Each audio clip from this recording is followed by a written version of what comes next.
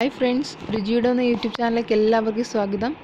ഇന്ന് ഞാൻ വന്നിട്ടുള്ളത് ഒരു സ്പെഷ്യൽ തോരനുമായിട്ടാണ്. പപ്പരയ്ക്ക വെച്ചിട്ട് ഒരു തോരൻ.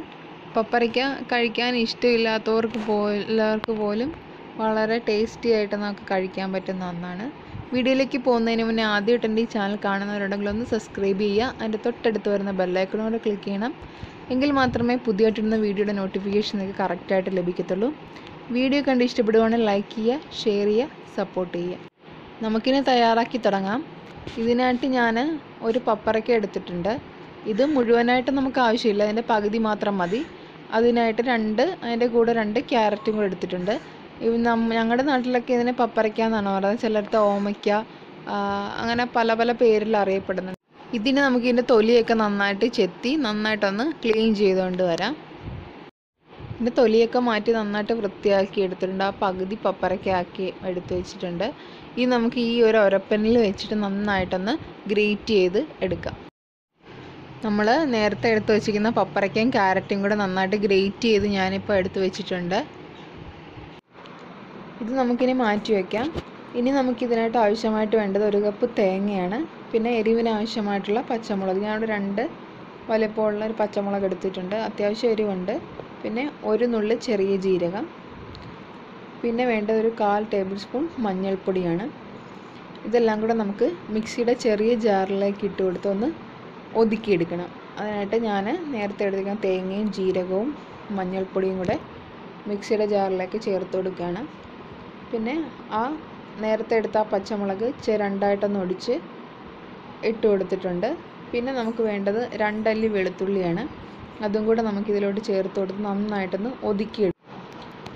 ഇതിപ്പോൾ ഞാൻ ഒതുക്കിയെടുത്ത് വെച്ചിട്ടുണ്ട്. ഇനിയാണ് നമ്മൾ ഗ്യാസൊക്കെ കത്തിച്ച് നമുക്ക് തയ്യാറാക്കി തുടങ്ങാം. ഞാൻ പാൻ ഇപ്പോൾ നന്നായിട്ട് ചൂടായിട്ടുണ്ട്. അതിലേക്ക് നമുക്കിനി ഓയിൽ ഒഴിച്ച് കൊടുക്കണം. ആവശ്യത്തിനുള്ള ഓയിൽ ഇപ്പം ഞാൻ 2 വലിയ ടേബിൾ സ്പൂണോളം ഒഴിച്ചിട്ടുണ്ട്.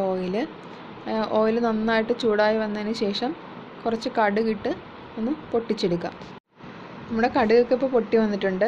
നേരത്തെ നമ്മൾ ഗ്രേറ്റ് ചെയ്ത് വെച്ചിരിക്കുന്ന ക്യാരറ്റും പപ്പരയ്ക്കും കൂടെ നമ്മുടെ ചട്ടിയിലേക്ക് ചേർത്ത് കൊടുത്ത് നന്നായിട്ടൊന്ന് ഇളക്കിയെടുക്കുക. ഇത് അതായത് ഒരുപാട് നേരം നമ്മൾ അടച്ചു വെച്ച് വേവിക്കേണ്ട കാര്യമില്ല. പെട്ടെന്ന് കുഴഞ്ഞു പോകും. അത് കാരണം കുറച്ച് നേരത്തേക്കൊന്ന് മൂടി വെച്ച് നമുക്കൊന്ന് ചെറുതായിട്ടൊന്ന് വേവിച്ചെടുക്കണം. നമുക്ക് ഇനി ഈ തോരനിലേക്ക് ആവശ്യമായിട്ടുള്ള ഉപ്പ് നമുക്കിനി കുറച്ച് ചേർത്ത് കൊടുക്കണം.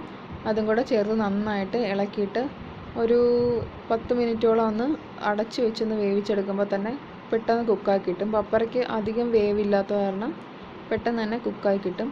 അതിന് ശേഷം നമ്മൾ ചതച്ച് വെച്ചിരിക്കുന്ന ആ കൂട്ട് ഇതിലേക്ക് ചേർത്ത് കൊടുത്ത് നന്നായിട്ട് തുറന്ന് വെച്ചിട്ട് തന്നെ നന്നായിട്ട് ഇളക്കി യോജിപ്പിച്ച് വേവിച്ചെടുക്കുക. നമ്മൾ ചേർത്ത് കൊടുത്ത കൂട്ടിൻ്റെ പച്ചമണമൊക്കെ ഒന്ന് നന്നായിട്ട് മാറ്റി കിട്ടണം. അതുവരെ നമ്മൾ തുറന്ന് വെച്ച് നന്നായിട്ട് വഴട്ടി വേവിച്ചെടുക്കുക. അതിനുശേഷം ഏറ്റവും അവസാനം നമ്മൾ കുറച്ച് കറിവേപ്പിലയും കൂടെ ആഡ് ചെയ്ത് ഒന്ന് ഇളക്കി യോജിപ്പിക്കുക. അതിനുശേഷം കുറച്ച് നേരത്തേക്ക് അടച്ചു. അപ്പോഴത്തേക്ക് ആ ആവിയിൽ കിടന്ന കറിവേപ്പിലയുടെ ആ സ്മെല്ലെല്ലാം കൂടെ അതിലേക്ക് ഇറങ്ങും. അങ്ങനെ നമ്മുടെ വളരെ ടേസ്റ്റി ആയിട്ടുള്ള പപ്പരയ്ക്ക തോരൻ അവിടെ റെഡി ആയിട്ടുണ്ട്. ഒരു പ്രാവശ്യം ഇങ്ങനെയൊന്ന് തയ്യാറാക്കി നോക്കൂ. തീർച്ചയായിട്ടും എല്ലാവർക്കും ഇഷ്ടപ്പെടും. വീഡിയോ കണ്ട് ഇഷ്ടപ്പെടുമ്പോൾ ലൈക്ക് ചെയ്യാനും ഷെയർ ചെയ്യാനും ഒന്നും മറക്കല്ലേ. വീഡിയോ കണ്ടുകൊണ്ടിരുന്ന എല്ലാവർക്കും നന്ദി.